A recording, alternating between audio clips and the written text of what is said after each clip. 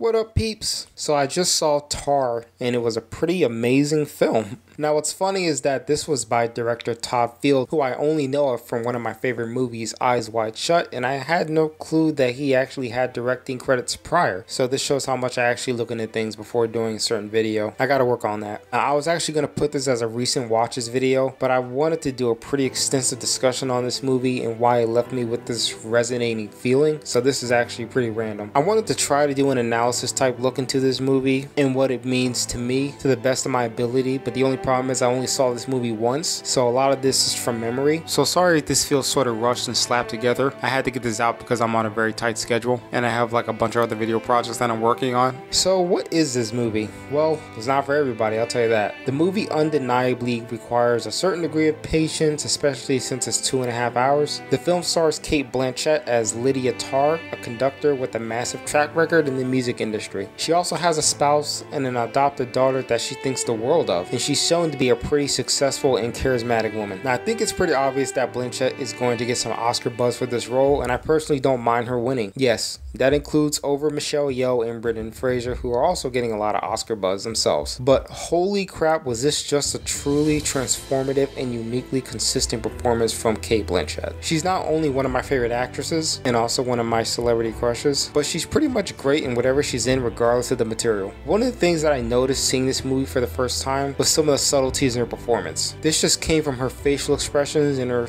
slight twitching at times and mannerisms that made her come off as someone who has a certain position of discomfort. This actually is incorporated later in the film in ways I didn't actually notice, and it kind of shows her vulnerable side in contrast with her more confident presence in the public. Sometimes I get the impression that despite her humbleness, she still shows a sign of uncertainty of the outcomes in her life. She seems to always be afraid of something that might be after her. Now at first I thought that she was having like mental problems or she was like some sort of schizophrenic. Yeah, I was that narrow-minded about her character in the first frame. But after seeing the movie, I started to think about that term that people say, how we're our own worst enemy. I feel that Todd Field was communicating that she was slowly and methodically becoming a victim of her choices in the past, a victim of her own moral reprehensibility. The film never spells out if she's right or wrong, and I personally love that, but it feels like we're getting a glimpse inside her head. I feel the film does a pretty great job with building up her uncertainties that she chooses to ignore. Her dreams and nightmares are part of this uncertainty of if her actions really do have consequences, or is there a way she could sort of swerve from the results of those choices. When you're as successful as she is, or just successful in general, you can have this subconscious and continuous thinking that you're not entirely untouchable despite your stature implying otherwise. She is, in a sense, struggling to adapt how art is being considered in a different generation. Whatever methods that she used in the past to gain her stature are unfortunately not in her favor in the future. One of my favorite scenes is this oneer, and it's a scene with different shot variations with very precise cinematography, and for some reason it was pretty tension filled, and at first I wasn't sure exactly why that was the case.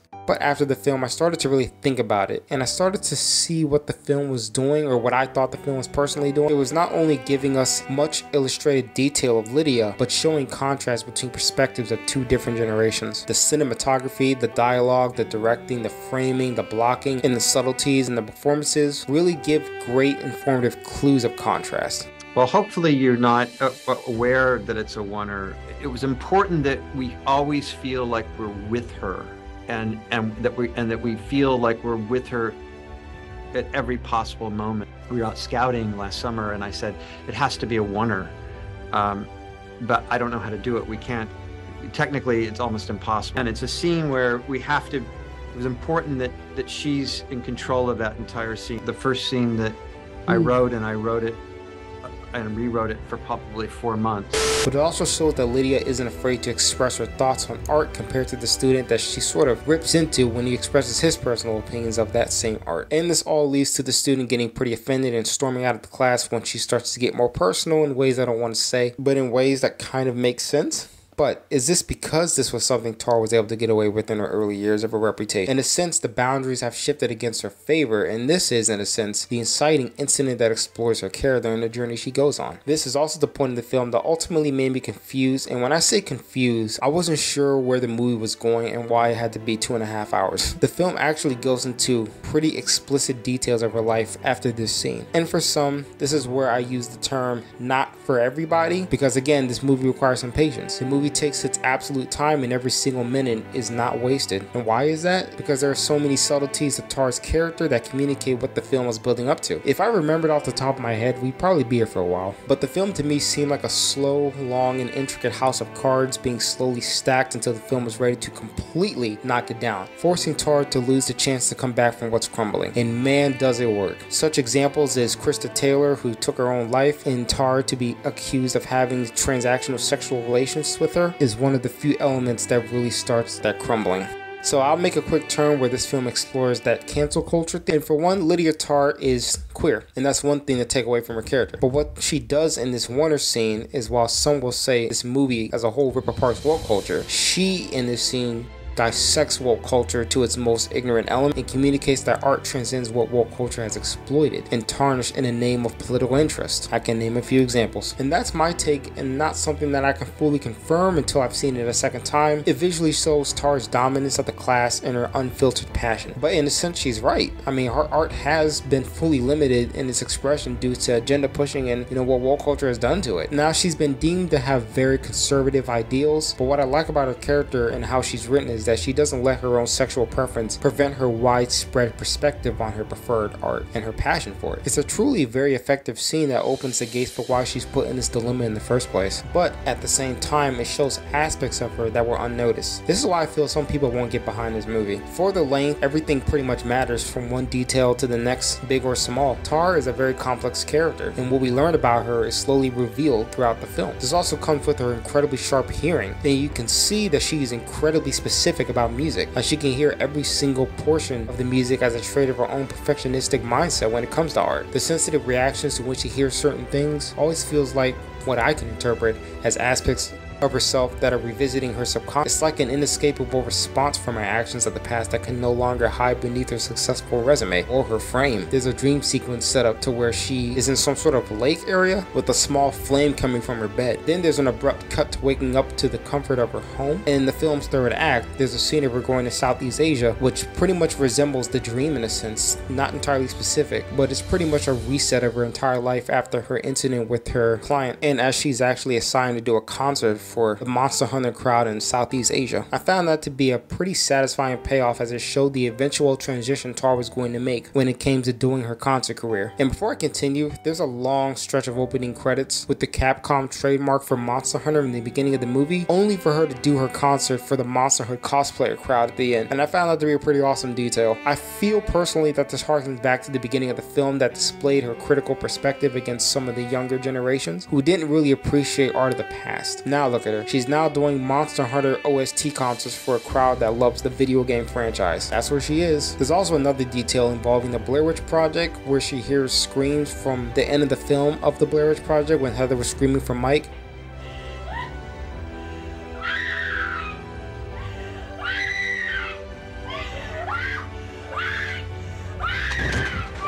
And as she hears these things, she's heading into the woods, and I'm not really sure what it means. I guess if there is some sort of meaning, I feel like there's a sense of unseen fear that we experience. And in the film, Lydia seems to experience that herself. That's just me. That's pretty much all I can get. Her relationship with Olga reveals a little more than we think as well, as she secures her spot for the solo part in the orchestra. And what I really love about this scene and how it's orchestrated, get it, is that in our minds, after giving the information about Krista, it's interesting to see if this will go the exact same way, since Krista was also a young student of Lydia's. Olga definitely reveals her less innocent side as the film progresses. I think most of us feel like Olga is aware of these allegations and slowly distancing herself from Lydia, never advocating for her or giving her that same playful interaction from earlier. Is this because she was told to distance herself from her? Is this because she was in on exposing Lydia, considering that she would have probably already had access to this information? It's social media of 2022, and we never really fully communicate thoroughly like we used to in the past. We're just not direct with our communications, so it's interesting, but also expected that Olga slowly and methodically distances herself from Tar. Considering Tar's accusations of grooming younger women, the Southeast Asia setting was a scene where she picks a masseuse after she was asking for a massage, and I think this harkens back to her chronic pain from earlier, and she asked to pick a certain one, and it has this nightmarish moment where she just sees them all lined up, organized like an orchestrated band, and you can definitely tell that her life has changed so dramatically that she now has these sort of reminders of her accusations, which is pretty horrific in her eyes. When your life does change dramatically, when things like this characters re-enter your life, it really takes a toll on you psychologically. Tar earlier distances herself from her spouse, she loses an attachment to her daughter, and her lack of communication with her spouse begins turning into what might be a divorce at some point. The consequences of her dishonesty is what I feel results in her detachment from the one person that truly loved her. And my last point is, I was admittedly sympathetic towards Tar, but at the same time, Tar is a complex character, again, that is layered with background that results in one of the most interesting character studies I've seen in a while. And what's more mind-blowing is that this film is entirely fiction, and considering how this film advertised Tar as an autobiography was borderline brilliant, but it shows how real you can make a fictional character in a generation that struggles to distinguish between the two, between real and falsity, and creating a character like that feels more real than any other character you'll see this whole year. By the end of the film, Tar becomes the very thing she teaches her students to let go of, which is her ego, and it just comes back to bite her. She was never truly honest. The movie plays like a slow burning symphony. Every instrument is an element of the whole thing, same as the film. Every single intricate element is part of the slow build and slow escalation until it turns into a massive observation of artistic power, resulting into the dissection and deconstruction of the art and the artist. Now I apologize that this video wasn't quite as intricate as I hoped. This is actually a last minute thing and I wanted to elaborate more, but I'd rather watch the film again and maybe I can be a lot more detailed in my thoughts. And if I get there, it'll probably be just a later project. But what I love about this film is that it gives you pieces to support your own interpretation. It's a very focused film that, much like Under the Silver Lake, demands rewatches that really get the full picture, and I can't wait to watch this again. I highly recommend watching the film yourself if you haven't watched this video. And if you did watch this whole thing and you just disregarded my spoiler warning, I don't think that'll ruin the film for you. It's again just my own interpretation, and regardless of what I see about the movie, you'll probably have your own interpretation also. So yep, this was just a quick video. I wanted to talk about the film. I'm working on other stuff and I got a lot going on, so I will see y'all in the future, and peace out.